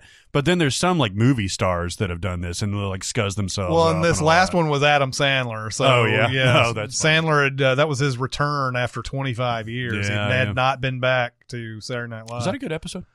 It's got a couple of decent sketches, just like any Saturday Night Live does. It was interesting reading reviews of that episode afterwards. They're saying it's weird. Adam Sandler's like the most professional person in this cast.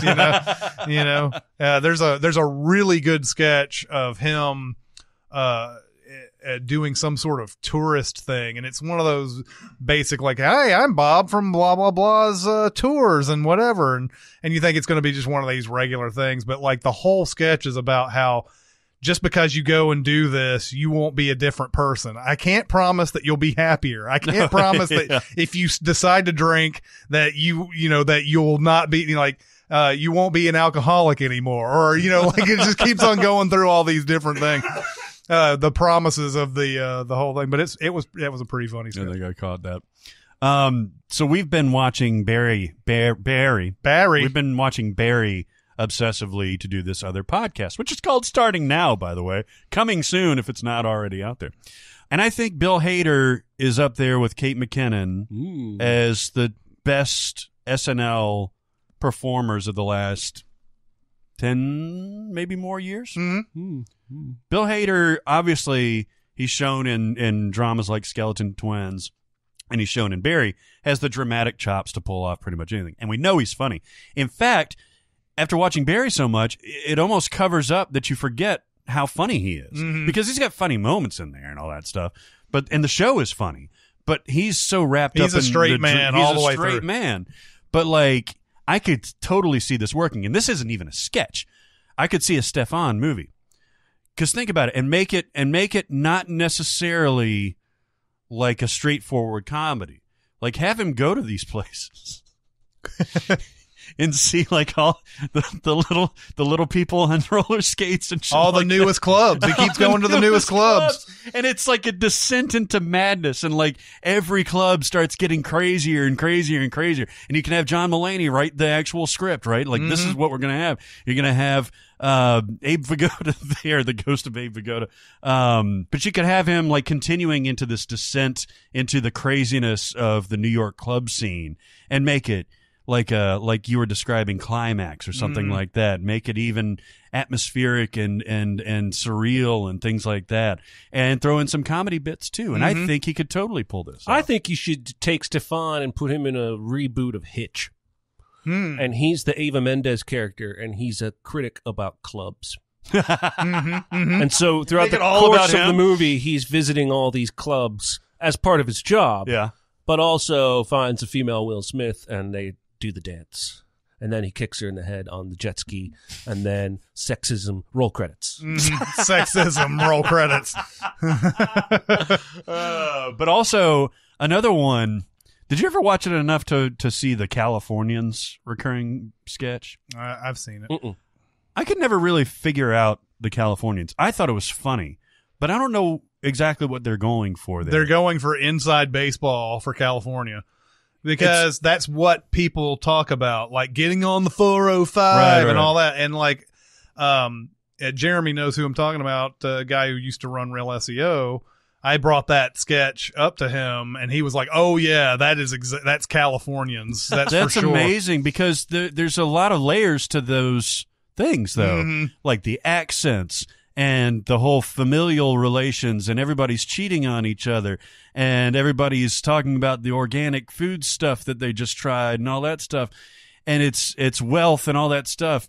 But I think, it just boils down to like the traffic jokes. It's traffic jokes. So you got to go on the 405, and then you got to take this exit and so on. But yeah, they marry that into the cheesy soap opera thing, and what are you doing here? I think with Fred Armisen, Bill Hader, Kate McKinnon, fucking Kristen Wiig, like with all those performers back, I think you could make an interesting, hour and 15-minute feature Clue-like of movie. Yeah, exactly. Yeah, with those like little eccentricities thrown in there, including like the "How did you get here?" I took the 5 to the 405. I would probably watch that if you had all those people and those writers come back to it. Yeah. You want to do another one? Yeah. Oh, yeah. Has there ever been a movie that gave you an entirely new perspective on a city or region? For example, Moonlight gave me a radically different look at Miami in contrast to everything else I've seen in movies and shows. I can imagine, right? I really appreciate it for that. It's probably the most honest representation of my hometown. This person's from Miami that I've ever seen. What do we think? So most movies set in England are going to be London, or they're going to be old England. And usually London, Oldie. and usually London then too. But Hot Fuzz gives you that the example of a small town in the UK, and sometimes it's hard to remember that they have more than just London out there. And Manchester, but like I've been to England, I've been to the countryside, so I have experienced that, but still, even with that, I still, if someone says England, I immediately go London. Yeah. But Hot Fuzz, and this is not a real town. Apparently, I read up on this too, that the when cops are training, they call any kind of small town Sanford as a just as a go-to. So Sanford, there is apparently a Sanford, but it's not this one that they portray in Hot Fuzz. But seeing a small town like that, and seeing is just a fun window into smaller town life in England and everything. It's not anything that you're used to as an American watching all the movies. So I had sort of a different perspective, I guess, in just the fact that I know that it exists, and that it's kind of like all the small towns around here too. Even Original Wicker Man does that to a certain extent too. Yeah. Obviously, it's a very different town, but it's interesting seeing it from that perspective in that time, like how you would survive. They don't even have. If they have electricity, it's very sparse. They have to work for their water and stuff like that. And this is like the 70s too. It's not like and it's they're on an 30s. island, I think, too. So it adds even more. They have to get their supplies from like seaplane and stuff like that. Yeah. What do you think? My cheating answer would be The Wire. Oh yeah, because I actually lived in Baltimore. I grew up there for the first 6 years of my life, so not a ton of memories. But what I do remember was a quaint little suburb, and Orioles games, and the harbor. And then you watch The Wire, and I'm like, this shit was here the whole time. It was just not part of the world that I saw. And it's everything. I'm talking about not just the drug dealers and the row houses, but the cops and the newspapers, like the schools and the teachers that are struggling, like showed me a Baltimore I'd never seen before. That's my cheating answer. My non-cheating answer, I'm going to go with Showgirls. And it didn't give me a better appreciation of Vegas, but it gave me a different perspective of Vegas. Because prior to Showgirls, Vegas was, to me, from the consumer's perspective. Yeah. Right? The shows, the casinos, the lights, the performances, yada. You don't think, I didn't, think about tens of thousands, hundreds of thousands of workers required to make that run, not all of whom live in luxury. And so Showgirls shows us like that dance guy, seedy apartment in a bad neighborhood. Yeah. And she and her roommate live in a trailer, I think. Yep. And it just shows me that sort of working class Vegas that I had never seen before. Yeah, and she busts her ass for it, too. She does. She does. You have to believe that most people in Vegas are busting their ass, not making a lot of money, hoping to make it big, and probably What is don't. she trying to do out there? Is she trying to just dance, or is she trying to be Gina Gershon's featured performer? And is that like the limit to her desire out there? It's been a while since I I've think seen what she wants changes from scene to scene. Okay. She just wants a break, and then she gets a break, and she wants more, and then she sees a chance to take Gina Gershon's crown, and she wants that, and I don't know. And that's what she is, right? She's like the featured performer in some rando Do they Caesar's You've Palace. or been whatever to it is. Vegas. Do they do these things where people come out and dance topless? Oh, yeah. Yeah, like with but like I've, hundreds of people in the but audience? I've never been any of those shows. Really? Unfortunately, I did go to a Cirque du Soleil where they were topless. The one that's the Zoomanity one. Mm-hmm. At New York. So I know this stuff happens. I've just never been to one. Interesting. Oh, they're fun as hell to go to. That seems to be sort of her apex in the movie, is to reach that kind of stardom, to have a Vegas show. Which is funny because And- these people can't be paid very, very well. I don't think so. So I don't maybe know. it's I just think for they the are. fame of it. I think they are. Well, it's implied that Gershon is living luxuriously, Mhm. and then Also, also she's living in the casino, isn't she? I think so. Yeah. But there's a reason that modern like singers like Britney Spears Yeah. and Celine Dion are doing like residencies in Vegas. That's what It's I was. profitable as fuck. That's Yeah. what I was getting at, was that there's a reason why performers go and have that full year-round thing, because they're getting paid gobs of money. Now, that is Britney Spears and that is Celine Dion, but I think if that show is as popular as they're saying it is, then they're probably getting paid pretty well, and within this small scope of Vegas or whatever, they're famous, whatever. But yeah, I don't think there's ever any part where she's like, I hope to be in LA and an actress and all that. Yeah, she just wants to be I'm a dancer. Yeah. Right? And she goes from stripper to She makes to it sound dancer like to the showgirl nudity is like not even part of her concern. Like No. I'm a definitely dancer. not. I just happened to choose nudie dancing as my path. I could have chosen clothed dancing. Mm-hmm. I chose stripping. This movie's starting to like get an actual cult. It's got Following. an actual cult. I know following. it's always had one, but it seems like it's getting more and more. Yeah, it's so trashy and so like out there that it's gotten that kind of. I need to revisit it. Isn't it long? It is. Yeah. It is long. It's funny the dude coming in. The dude coming in and like when they're about to try out, and he's like, they must call you Pollyanna, and she's like, what did you call me? And that's her like real name or whatever, and like and she and everything is just like dialed up to 11 on everything. It is. Oh my god! I keep using. It's not a very good outtake because there's a lot of noise, but it's the wig master from Seinfeld. The red-haired guy. Yeah. He comes. He's the dance. Corraller. Mm-hmm. He's the one that picks the ones that are going to be in, and he's going like he's walking around, and they're on the ground like thrusting their hips. He's like, thrust it, Yeah. and then he gets right next to Elizabeth Perkins, Hurley. Elizabeth Hurley's face. It's not Elizabeth Hurley. Elizabeth It's Elizabeth Berkley. Berkeley, right in her face, and he's like, thrust it. Yeah. There's too many And she's going like.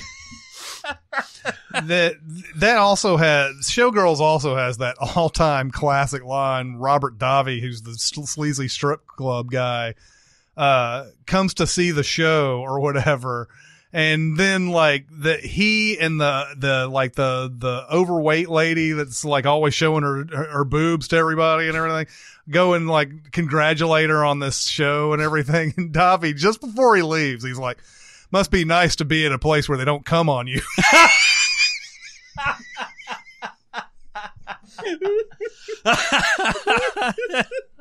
I definitely have to watch this movie again. Jesus Christ. Anyway, 2 Boston movies made me appreciate Boston a lot. I hadn't been to Boston when I saw Good Will Hunting, but you see so many things about Boston. You see Faneuil Hall, and you see the fucking Harvard, and then you see Fenway, and you see the Beacon Hill and stuff like that. But Good Will Hunting like put it in perspective because they go to Boston Commons because he's in North Boston. Sean's in North Boston. But Will lives in Southie, which is obviously south and all that stuff, and it shows him on the train right up there. And then you think, when you actually have gone to Boston, how far away Cambridge is from that to see, what's her name? Minnie Driver. Cooper. Minnie Cooper. Elizabeth Hurley. Yep. And that's a long fucking train ride. Like, that's probably a good, hour and a half or something like that. So it's interesting to just show, the different geography of Boston that you don't always see. A movie that did this even better, I think, is The Town. Mm-hmm. Of course, it ends up in Fenway and all that stuff. But it gives you a nice, impression of the different neighborhoods around there versus just the downtown or the commons or that kind of thing. Now, that's how you drive a fucking car. Yeah. By the way, I do think that a lot of Good Will Hunting was shot in Toronto, but I know what you're saying though. Oh yeah. I'm only saying this because I know that there's going to be some people who are like, well, that wasn't even Boston. But the point is not that we're seeing the exact Boston and everything. It's the essence of Boston. The essence of Boston. Yeah. So, yeah. By the way, I went to Boston not so long ago. Have you ever been on the Boston subway? Oh, yeah. I thought I was going to die. Because it's like, why? Well, the car I rode on, now granted, I rode from the airport to Boston Common. Uh-huh. And it was a 100-year-old train car. Oh. And it didn't go in a straight line. Yeah. It went up and down and rickety over, and I was like, I'm going to die underground in Boston. I don't know how that shit keeps working. That's interesting because I was actually on my way to Logan Airport from where we were staying in Midtown or whatever, and I thought we were going to die because there was a guy on the same train. It was just me, my wife, and this other guy who was eyeball fucking the shit out of me and looked like he was going to come over and rob us. And so I typically carry a pocket knife, a pretty, aggressive pocket knife. And I reached down to get that just to show him. And I had flown, so I didn't have my knife with me. So I grabbed my phone and started dialing, and he backed up. Nice. Interesting. Quick thinking. Yeah. Well, I mean, if that didn't work, then I just have to try and strangle the fucking guy. I have knife points in the tips of my boots like the Joker in Dark Knight. Oh, nice. Nice. Very good. I don't really. I will do some honorable mentions because High Fidelity has a really good depiction of Chicago outside of the regular confines of Chicago. He does go downtown a few times. She works downtown. One of those speeches he gives is actually on one of the bridges over the Chicago River. But by and large, it's set in a place off Honor Street called it's in between Wicker Park and Bucktown, just north of that. So that gives you a nice neighborhood vibe. Bustown, huh? You want to do one more? Let's do one more. Okay, Let's do I think we need one more. Hey, from London, UK. Hello. Mm-hmm. In case you confused it with London, Toronto. Oh, yep. I'm going to do the rest of it in my faux British accent. Okay. Loving the podcast. Always enjoy Mondays as there's always a great SinCast to listen to. Hard to keep a straight face while listening to this at work. My question is, what movie has what movie has the best song for the final scene of its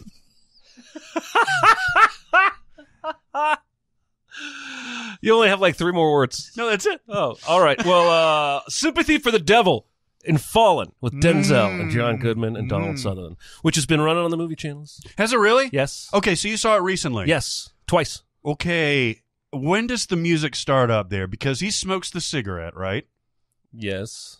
And we can He spoil. smokes. No. I'm not. No, I'm afraid you're going to put me on the spot with a question I don't know the answer to. Like, having is seen it building recently. up to where he smokes the cigarette and stuff like that, and then the camera pans away? Or No, does he it- smokes a cigarette, and John Goodman's there. The demon's in John Goodman. And Oh, that's right. He's already done with it. And then Denzel's he like, goes I'm down. smoking a poison That's cigarette. right, that's right. And the camera goes up, and then you hear the music, I got you. and then you see the cat come running around the Dude. building, and then you hear the voice. I told you I was going to tell you about a time I almost died. Dude, that movie's so much fun. No one talks about this movie, and it's so good. But that song choice is perfect. They use another Rolling Stones song all the way through the movie with The Time Is on My Side. And that's how the demon sings that to him, and that's how he knows where it is for a lot of it. And then they come in with Sympathy for the Devil. That's the demon's Hail Hydra. Yeah, it is. Anyway, yeah, recommend that movie. But that was the first thing that came to my mind. Okay. One song that I actually bought just based on hearing it at the end, but the Middle East's Blood at the end of Crazy Stupid Love is a great song to me, especially how they time it all out to get to the credits and everything. But it's this nice little, doom, doom, doom, doom, doom, doom, doom, doom. And it's just, and like, it's just everybody, it's the happy ending, and everybody's, there is the weird scene where the girl who's like in love with Steve Carell gives her nude photos to his son. Yeah. And that's a happy thing. Yeah. She gives him a wink or something like that, or like a kiss on the cheek. She's like, I just wanted to know that, you love my dad, and in a few years I'll look like my dad, and then I'll come for you. And she's like, well, here's something until then, or whatever. It's like, here's my nude body. My badge. Yeah, that's fucked up. Yeah, it's very fucked up. But in the movie, it's so sweet. Anyway, Julianne Moore sidles up to Steve Carell, and she's like, I'm glad you bought me that ice cream and all that. And this, ding, ding, ding, and then whatever. But then it swells up for the credits, and then, it's that big chorus and everything. And all that. And it's like, it's awesome. It's perfect. So it's one of those songs. The other one, I think Rolling Stones tends to show up in a lot of these, but it is also, I don't think it's the ending of the movie, but the credits of both The Devil's Advocate and Full Metal Jacket have Paint It Black, which is always a great way to send off. Vanity. Yeah. Definitely my greatest film. Crazy Stupid Love, I like it like maybe 70% more than I did the first time. It's one of those movies. When you first watch it, it's like, yeah, okay, I kind of like that. And then this is one of those that it was on cable during a period of time where I was just sitting there, I'd watch it over and over again. Yeah. Ryan Gosling's accent threw me off so much when I first watched that. He has an accent? He's got that stupid Brooklyn tough boy accent that has nothing to do with his character. But yeah, I think everybody in that movie has grown on me. Even I was kind of skeezed out by the whole girl babysitter thing myself the first time, but you could kind of see these are natural feelings. I thought Steve Carell was way over the top with this whole like she's fucking Kevin Bacon thing or whatever. Yeah. But yeah. It's endeared himself. And they have that, it's pretty unbelievable that, he's like buddy with Gosling and they're doing this pickup artist shit all the way through it. And then Gosling's like, I found the perfect woman in my dreams. And then you find out that Emma Stone is Steve Carell's daughter and all that is like in this one big, like, no, you can't date him. I know him, blah, blah, blah.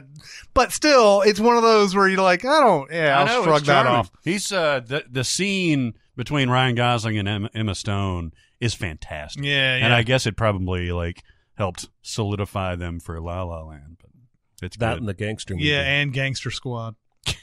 Have you seen Gangster Squad? Yeah. You saw it? Is it as terrible as What everybody a says? Piece of shit. Really? Yeah. Jesus. Oh my God. That How was did they so miss with exciting. that? It was so exciting. So many good actors in it and everything. But yeah, that's another movie where Gosling and Emma Stone are dating. They're hooked up in that? Yeah. Nice. There's a whole, it's crazy. Like 3 movies. You would swear that they're an actual couple if you watch those 3 movies back to back. Yeah, and within, 8 8 years or so. Yeah, like, it's yeah. not like When in it's- reality, he's married to Eva Mendes. Yep. Oh, that's right. And she what is she? His wife. Yeah. No, what is Emma Stone? No, do you know who she's attached to is what I'm asking. She's attached to some guy. Okay. I actually saw a thing 2 days ago that she was with her rumored new boyfriend, who was some guy I'd never heard of. Oh, so it's nobody like super famous or anything? I know that it was funny. Who was it was it Jonah Hill that was on some? He was on some interview, and they asked him, like, so you dating anybody right now? He's like, yes, and then and they're like, I don't want to say who it is and everything. And then I think that guy was like, it's not Emma Stone, is it? That's hilarious. So my answers, by the way, the Fight Club ending is always mentioned with Pixie's Where's My Mind. That's a perfect thing. But my vote is going to go to, do you like Freddie Johnston? Love him. Actually, I love the album you're going to mention. I bought the next 2 albums that didn't dig. The one with Bad Reputation on it? Yeah, it's I Know I Got a Bad Reputation. That song rules. And it isn't just talk. That plays right as the credits roll in Kicking and Screaming, the Noah Baumbach version. It's fucking awesome because it's like if you could make Tweed into a song. Ooh, you know what I mean? That's not This bad. is a very Tweedy song, and not like in a Jeff Tweedy song. Like it's the aesthetic of that movie is very New Englandy, right? Even though I think it's in upstate New York, but like very hipstery almost, but warm too. And that's how this song is, and it's a nice little pop ditty, and it goes perfectly with this movie. That entire album would be a hard recommend from me. I think I own that CD. I need to. It's good from start to finish. I think I have never heard of this guy in my life. We should send him the song after in show notes. Is Freddie the actual singer, or is it the band? No, that's a dude's name. That's the guy's Freddie name? Johnston. Yeah. No, this is a great song. You've seen Kicking and Screaming. I'm sure you would recognize it if you heard this. It's been in other movies too. Oh yeah. I also want to give some love to our recent guest Matt Mahaffey with his song or self-song "Stay Home" at the end credits of Shrek. Yeah. And it may be the best part of that movie. Yeah. It is hilarious that was supposed to be the song at the beginning when Shrek is getting ready. Yeah, but at the time, Hollywood producers were like, we've got to put Smash Mouth in everything. That's what the kids are listening to. That's hilarious that Katzenberg comes in and he's like, where the hell's my Smash Mouth? Yeah. Yeah. One of the best stories. Matt had an amazing array of stories, like Lorne Michaels in a moon pod looking down. Anyway. All right, well, I think that's it. We covered some questions. We burned through a few, but keep them coming. Yeah. That'll do it for this week. Keep going to SinCast presented by CinemaSins on Facebook, CinemaSins Twitter, SoundCloud. We are on Discord. Some people were asking how to get on to Discord, but I think it's the CinemaSins Discord, right? Yes, go to discord.com and then search for CinemaSins. Yeah, people were asking about that. I think it may have been we had people looking for a SinCast Discord, but I see. But I think it's CinemaSins Discord, and we do have a SinCast channel tab, that's right, in there, or tab, yeah. But there are many ways to come and talk about this very episode. Anyway, that'll do it for this week. It's Chris Atkins and Jeremy Scott and Barrett Shearer. We'll see you next time. Thanks for listening. Comment on our episodes on our SoundCloud page. Check us out on YouTube, Twitter, Facebook, and Reddit. And be sure to visit CinemaSins.com.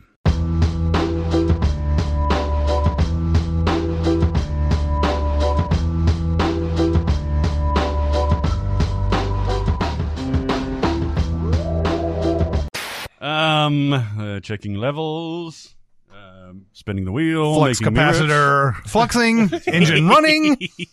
I just watched that most of it the other day. Maybe a week or two ago, somebody had posted a deleted scene, a song, like a performance where it's like "fuck you" or "get fucked" or something like that, and it's a bunch of kids like screaming along to it. Like it's all like the setup is him saying like, sometimes parents and adults really make you angry, like a real like kiddie style type of thing. But what you want to do is climb up on a chair and point your finger right in their chest and say, fuck you. Yeah.